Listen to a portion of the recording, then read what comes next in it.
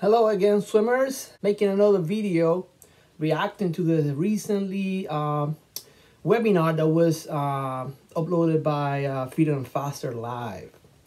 So before I start, I want to give a big shout out to Fitter and Faster, David Arklook, Chloe Sutton, Tyler Clary.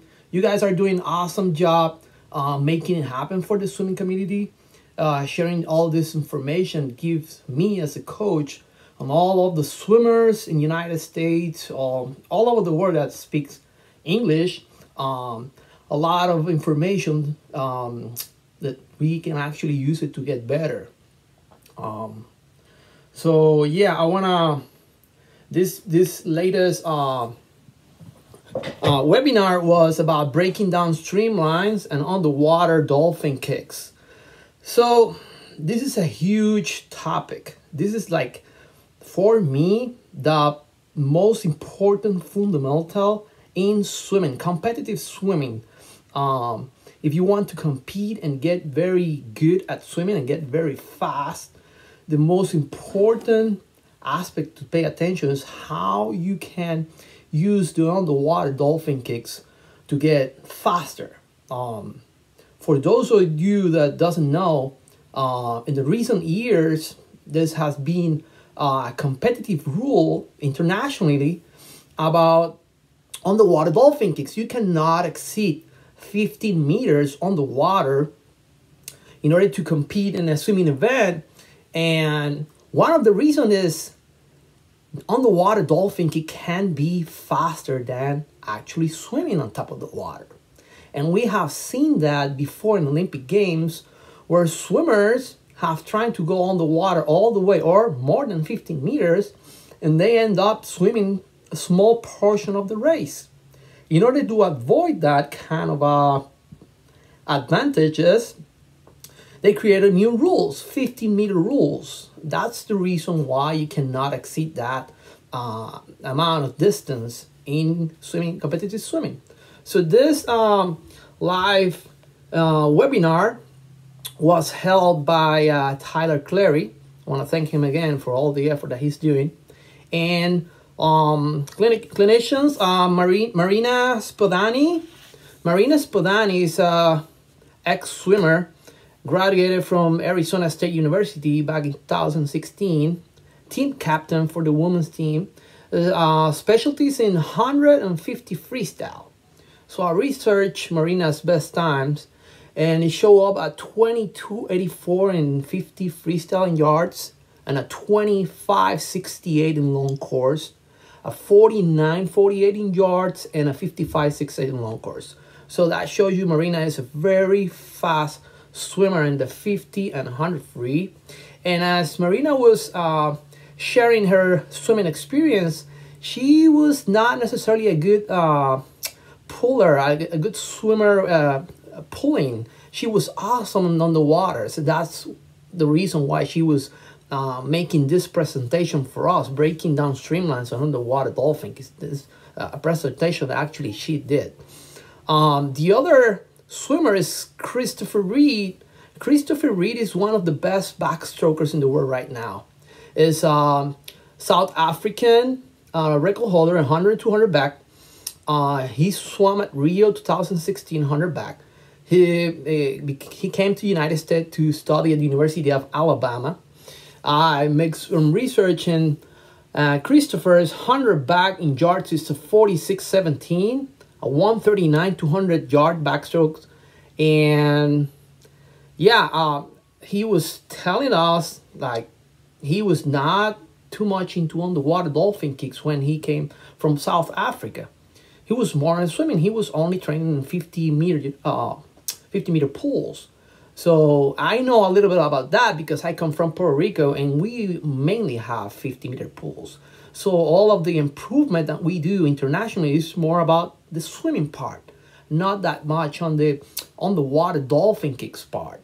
But you don't have to be a genius to know that every time the Olympic Games comes, you can see awesome performance, and swimmers that usually wins use the underwater dolphin kicks in their advantages in 50-meter pools. So when Christopher came to United States, he was having that kind of right away impression that he has to improve those underwater dolphin kicks in order to get very good at this. So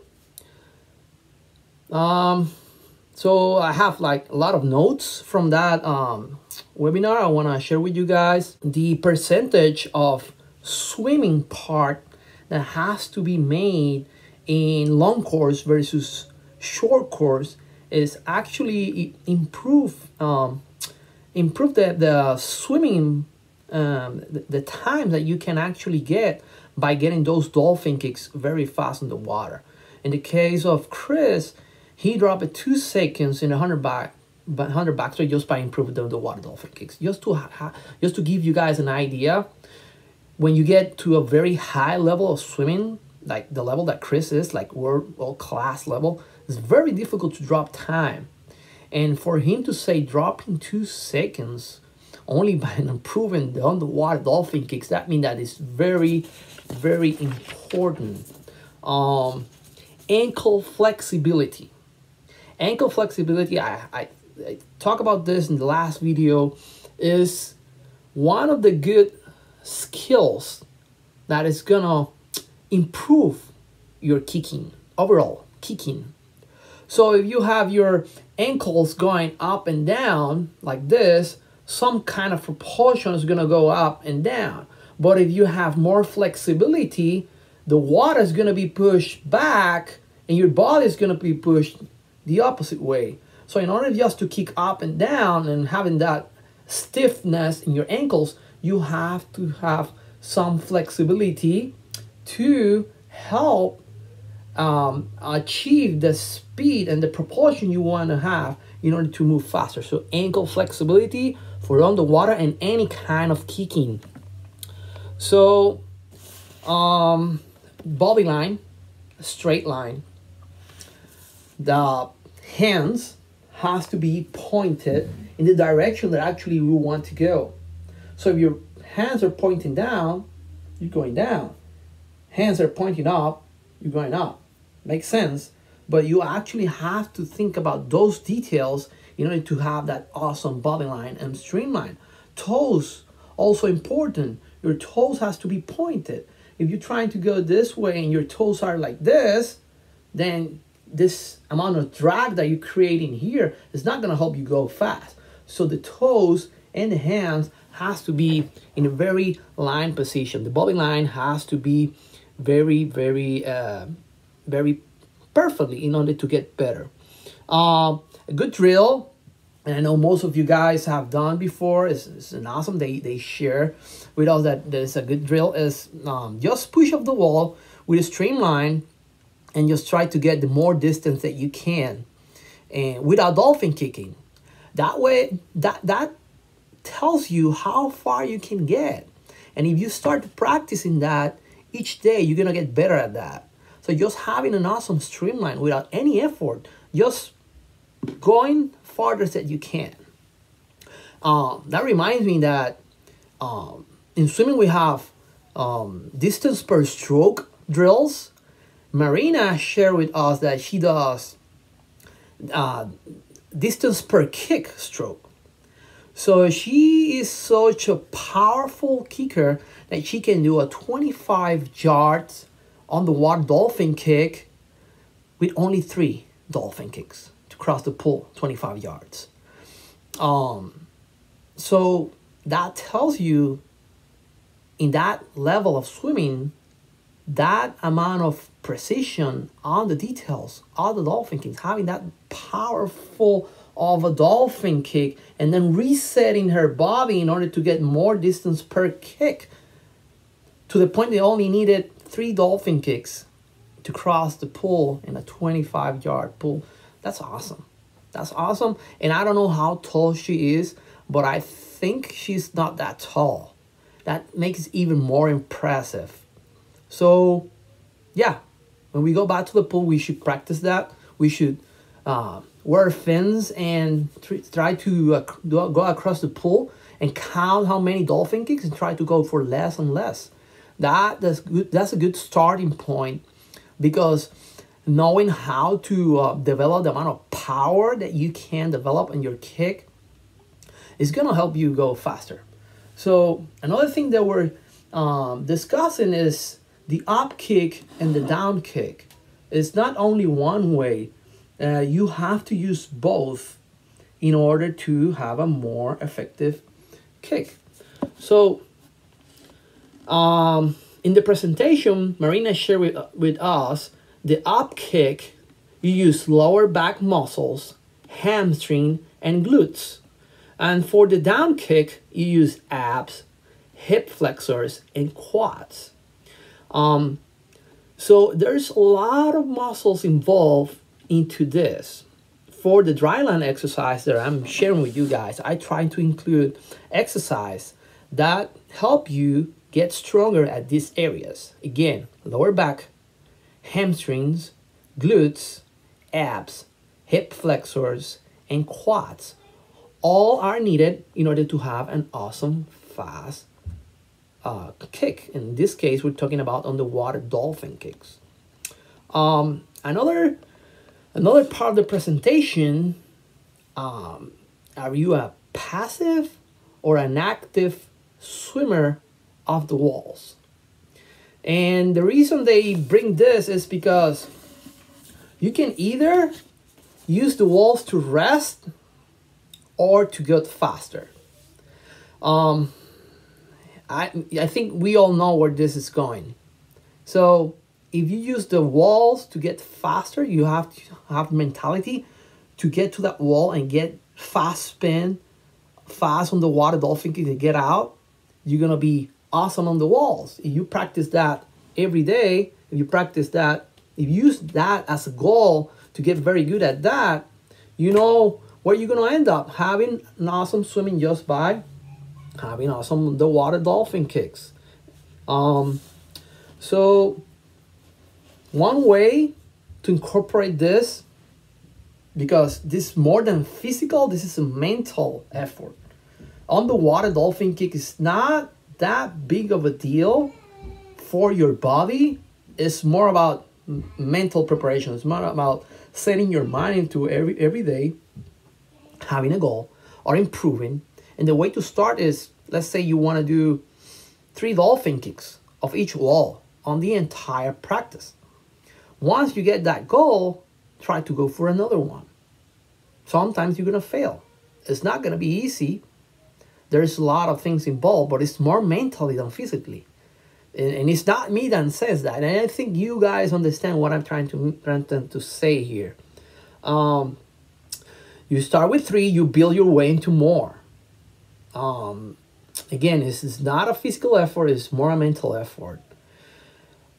Streamline, as Marina says in the webinar, streamline is a building block for every awesome swim. So if you see a swimmer doing a great swim, and you notice that there were not as many good underwater dolphin kicks in that swim, I think we can agree that that swim can be better. That swimmer can be better at some point. So every time you see an awesome underwater dolphin kick where the swimmer can pull away off the group, of the swimmer next to them in each wall, that makes it awesome. So again, streamline is a building block for every awesome swim. Amazing swims are made with great streamline. Okay, so Chris shared with us that when he came from South Africa, he went from 8 meters on the waters in each wall, in each turn, to 18 meters. So that shows you that 10-meter on the water gain for him has made a lot of difference. Experiment with a lot of different ways until you find what works better for you. This is true for all swimming techniques. You as a swimmer, you have a duty of looking for what works better for you. So in this webinar, Chris is a 6.5 swimmer, and Marina is a very short swimmer. Both of them sharing their experience about underwater dolphin kicks. So experiment in different ways because they have different ways of dolphin kicking. We saw a video of Marina, and she does a very small and powerful dolphin kicks. On the other hand, Chris has a very big and powerful dolphin kicks. Well, it takes Marina 15 dolphin kicks to get to the 15, takes only 7 dolphin kicks to Chris. So that doesn't mean they're gonna do the same, but they have to work in the same thing and trying different things. For example, Marina used to work with the tempo trainer. A tempo trainer is a small device you can put in your cap on your goggles, and it makes some noise, it makes some beeps. And you can set up the tempo trainer to go faster if you want it. Usually a tempo trainer is to help a swimmer know their pace. Usually distance swimmers use it, but she's using it for kicking. So every time the beep goes, she kicks beep, beep, beep, beep. So that makes her dolphin kicks get faster in the way that she wants to do. Program your mind. Send the right message in order to have the right muscle memory. This was Tyler Clary's advice. Program your mind in order to have the right message to your body, and then you can have the right muscle memory. Muscle memory has nothing to do with memory. Muscle memory is what your muscles do in automatic mode in order to swim. So in order to have that mindset in send the right message, in this case specifically the right technique, so you can achieve the right swimming, in this case on the water dolphin kick. So trying a small one, a bigger one, using more of your lower body, using more of your core, streamline, head position. Try everything in order to know for you what works better for you. So the spike of speed that you get off the walls is gonna determine how good you can be. Again, the spike of speed that you can achieve off the walls. So every time you get into the wall, you make the flip turn and you go off the wall, that speed that you get right there is gonna determine how good of a swimmer you can be. So just imagine this. Getting good at the underwaters is gonna help your swimming like a lot. So getting that speed of the wall is like what you actually have to get. Okay? Be a master of a single detail each day. Chris was sharing that he's in his mindset of training every day. He wants to be the master of each detail. He has been working a lot on the water dolphin kick. That means that every time he gets to the training, he wants to be very good at the water dolphin kicks. So that's a good advice for an Olympian.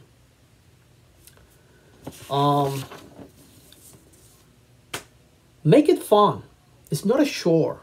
It's not something that you have to do. It's something that actually you want to do in order to have a more exciting swimming. That mindset right there is going to change everything for you. Again, this is more a mental effort than a physical effort. Okay, example from Marina. Pretend that the bottom of the pool is a trampoline. Every time you kick down, your hips go up. So you want to go like, imagine that. You want to imagine like you're kicking down a trampoline, and that's going to bring you up again. And you have two trampolines, one up, one down, and you're in the middle, just done the water dolphin kick. That's a fun way to approach to have a good underwater dolphin kick. Also, the amplitude. The amplitude is how big of a dolphin kick you should do. In Marina's case, she don't want to go over her outside of the body frame, because she has a small body frame. Also, you have to consider how big of a leg you have. You want to make a big and powerful one, or a small one, or a medium-sized one. I have swimmers that we have tried that before, and they have figured out which kind of dolphin kick that is better for them. That is very important to figure out at the early age. And you should know that if you're growing, if you're having a like a bigger body frame than before, maybe that might change too. So it's a constantly ensuring that you know what you're doing. It takes a lot of experimentation. So let's step back for a second. This is not rocket science. You want your body to go underwater dolphin as fast as you can. In order to achieve to that point, a lot of experimentation has to take place. And I think I have make a lot of examples about this. Bigger, smaller head, arms, body position, everything should be in place. Know your number of dolphin kicks to the 15 meters.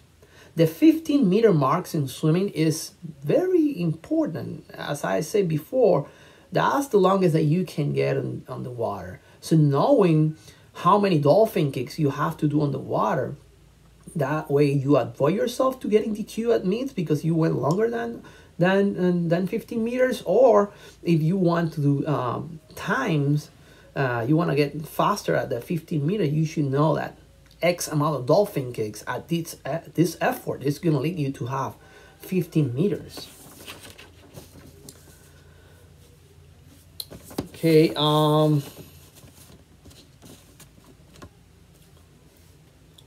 okay, first dual meet for Chris in United States. This is a example that he used. He swam for Alabama, a 200-yard backstroke. It was like 2 weeks after he arrived from South Africa. And he went 10 dolphin kicks off the start, and then 8 dolphin kicks on the turn, and then 6, and then less, all the way to 0 dolphin kicks in the last turn. He went on 49.2 in the first 100, and he ended up doing a 145. It's a pretty fast 200 back. But in order for him to go from a 145 to a 136, those dolphin kicks, those underwater dolphin kicks, were key for him to go 11 seconds faster. There were a discussion about nose clips, the attachment that you put in your nose to avoid the water going inside of your nose. I've seen that device used a lot of years ago when I was a swimmer. A very good swimmer, a friend of mine, a backstroker, used to have a nose clip because he was getting a lot of water to the nose, which is not a fun thing to have. Me, I used to put my my nose like this. I close my nasal channels and no water can go in, but not everybody is able to do that. Taylor Clary was explaining how it can be useful for swimmers. So when you dive in, you have all this oxygen in your lungs. That air is gonna make you go above the water faster, just because that buoyancy that you have inside is gonna make you go up. Instead of a swimmer that's just blowing bubbles to the nose where they dive in, that make the swimmers go lower in the water because they have less buoyancy, they have less air. So that could be another advantage if you know how to use it. And he also said before competing and swimming with a nose clip, you should train with a nose clip. That's a great advice, even with goggles. You never use swimming goggles, new ones, for the first time at a swim meet. You should also train with them before you actually want to use something at a swim meet. Yeah, Tyler was saying that he used to do, in terms of underwater dolphin kicks, 9, 8, 7, and 8. That's underwater dolphin kicks in each wall. Marina, shorter swimmer, more dolphin kicks. She was going for 11, 12 dolphin kicks. Very even numbers for her. And Chris is going for 7, 5, 5. and 5. And his goal is to get to 8 dolphin cakes. So he has big plans into improving even more in those dolphin cakes. We're talking about one of the best backstrokers in the planet right now, and he has big plans to keep improving those underwater dolphin cakes. A little bit better in each wall is one of the best ways to improve time in the distance swims. So if you're a 400 swimmer and above and you have a goal to drop time, go for improvement on the walls. Yes, we do a lot of pacing, but that pacing can be improved by having a faster wall. Just imagine you dropping half a second in each wall. In the mile, you're gonna drop 15 seconds easily.